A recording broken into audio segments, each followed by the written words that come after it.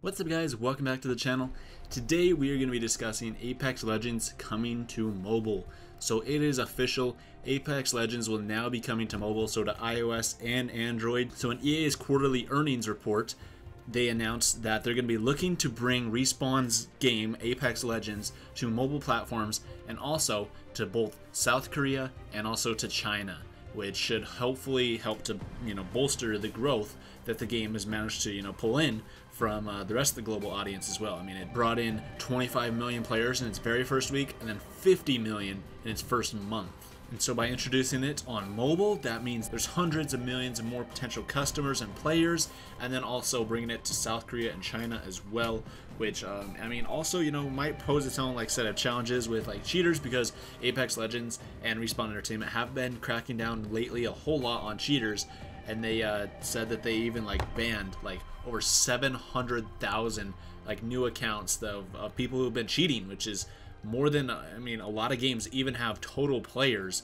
in their lifetime, but that's how many accounts have been banned from Apex Legends for cheating. So EA's CFO says that they're in advanced negotiations to China and mobile, but they haven't confirmed any details yet, other than basically they're going to be trying to get it to happen. And I mean, basically, at some point, probably within the next upcoming months, we're finally going to be getting Apex Legends on mobile, and then also bringing it to South Korea and China as well.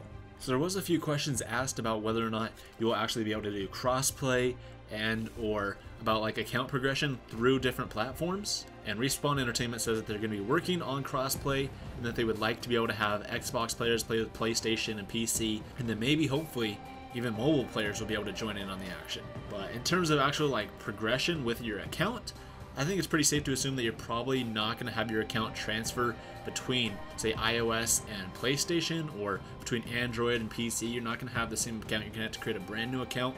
I think it's pretty safe to assume that, but who knows, maybe that will actually be the case, where you're going to have one account where you're going to be able to play Apex Legends on any platform, and it doesn't matter what platform, you're going to be able to play with the same exact account, and everything's going to transfer between them.